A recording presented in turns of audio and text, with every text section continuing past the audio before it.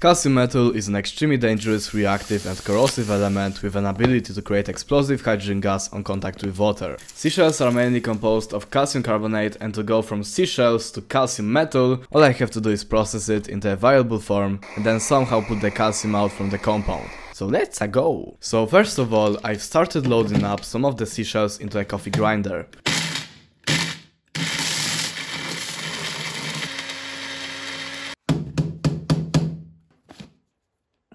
And now let's weigh it. Overall, we've got around 178 grams of the powder, and I've measured out around 25 grams of that amount. Next, I measured out around 50 ml of 30% hydrochloric acid.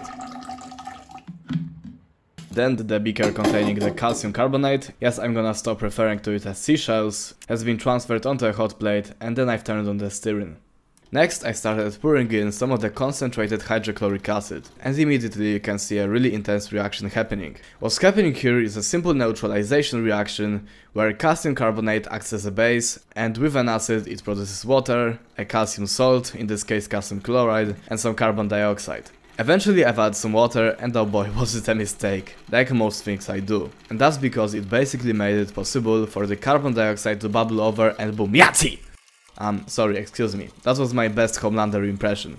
Anyway, thanks to all the stirring I was able to help the overflowing issue, but in hindsight I should have just dumped it in the bucket. Once all of the calcium carbonate was reacted with the acid, I've put the whole solution through a filter. After the filtration, it's time to boil off everything and get our salt. But before we begin, I have to first make some boiling chips.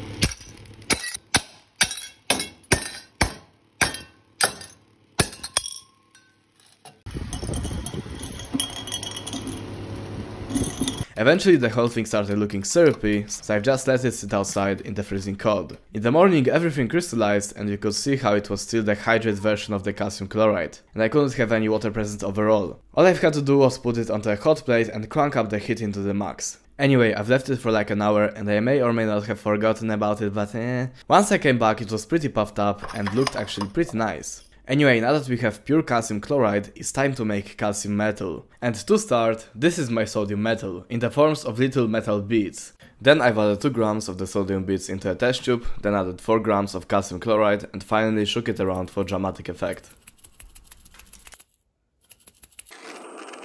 Also, you may not see it on camera, but this test tube was plugged with toilet paper, to limit air from going into the test tube.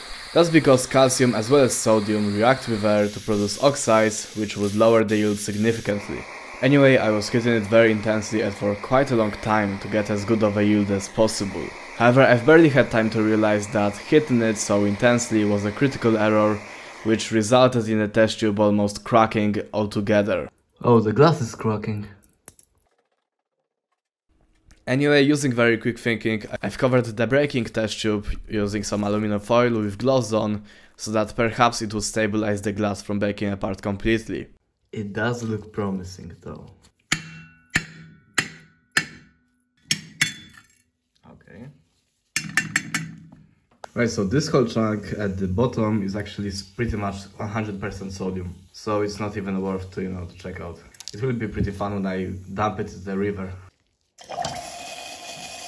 Okay, this is calcium. Anyway, you can hear me in the background getting excited, meanwhile screaming at an inanimate object how it's calcium. And that's pretty true. As you can see, sodium started zipping around the beaker, which is what it usually does, because it's lighter than water, and the calcium part just sank to the bottom because it's more dense than water. Also, an obvious giveaway is the hydrogen, which sodium usually auto-ignites, but calcium just slowly releases. Yeah, it's fizzing. Still though, even after all that effort, there was no way to separate sodium and calcium. At least not with my current equipment. So I've just added some water and you can see it starts bubbling, which means most of it is calcium after all. And bringing the match onto the bubbles pretty much single-handedly proves that we've got calcium. Anyway, as I've promised, here's me dropping the sodium chunk into some water, but first let's heat it up.